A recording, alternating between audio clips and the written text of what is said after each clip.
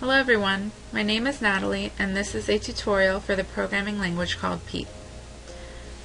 We will be addressing 4 main points throughout my presentation, which include: number 1, defining and giving a brief history of Piet; 2, the rules and commands required for writing a Piet program; 3, tracing through a Piet program; and 4, explaining execution tactics for the particular program we have implemented. So let's get started. So what is Piet? To the right of your screen is an example of an enlarged Piet program. Piet is a type of esoteric programming language. Esoteric programming languages, also known as esolangs, refer to programming languages that experiment and test the boundaries of programming language design. Piet was designed by David Morgan Marr and consists of bitmaps that look like the abstract art of the Dutch painter Piet Mondrian. Hence, the Piet programming language was named after the artist. Piet uses a stack for storage of all data values, which are integers.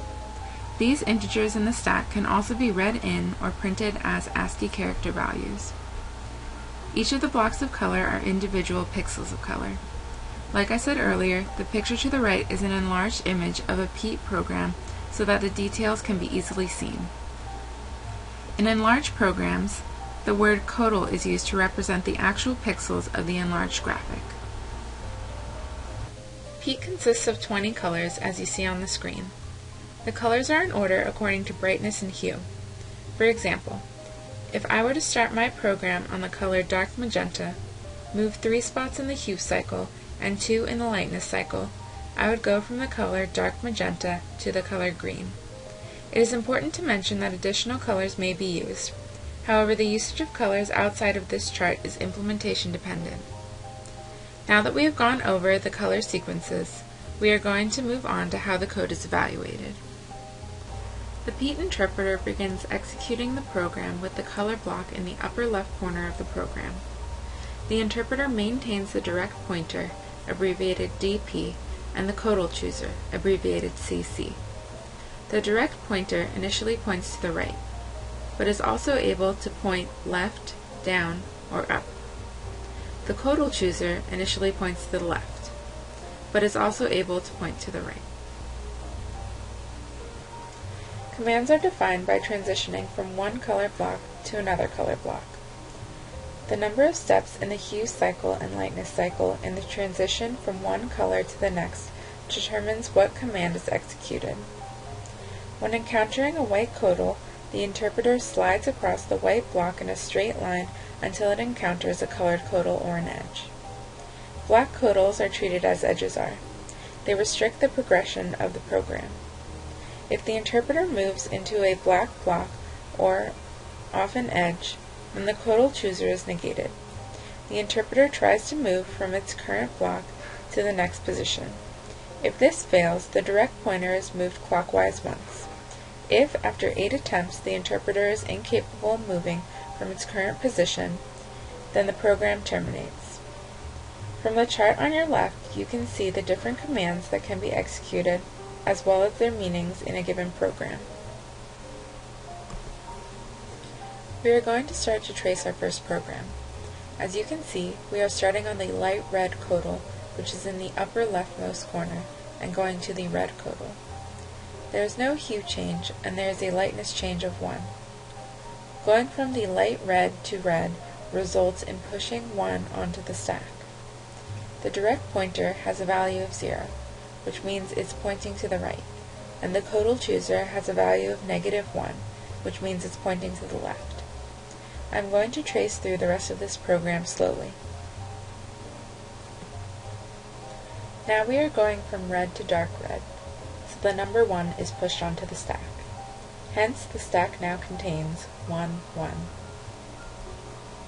The 2 ones that were on the stack were popped off, added, then the result was pushed back onto the stack.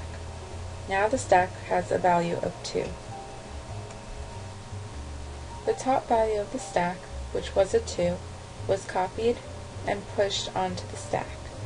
Thus, the stack now reads 2, 2. The top value was duplicated again. The stack now reads 2, 2, 2. Once more, the top value was duplicated. The stack now reads 2, 2, 2, 2. The top two values in the stack were popped off, added, and the result was pushed back onto the stack as a 4. The top two values were popped off the stack, multiplied, and then the product was pushed back onto the stack with a value of 8. This multiplicative step was repeated, resulting in the stack containing the value 16. 16 was duplicated. The stack now reads 16, 16. The two values on the stack were pushed off, added together, and popped back on. The stack now contains 32. We want to push 1 onto the stack, so we go one shade darker in the lightness cycle. The stack now reads 32, 1. We next added the values on the stack, 32 plus 1, to give us 33, and that value was popped back onto the stack. Here we have one of the final steps being taken to achieve our end result. The number 33 has been popped off as a character value. I want to go more in depth here because I feel that the end of Piet programs is the most important to understand when coding in this language.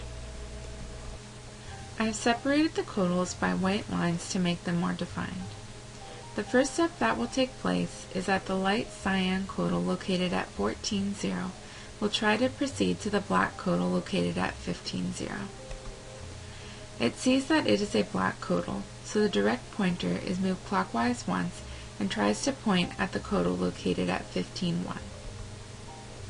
The direct pointer is moved down and to the right. This also points to a black codal, so the next location is tried at 13,2, and so on. All of the options lead to a black codal or edge, which means the program will then terminate.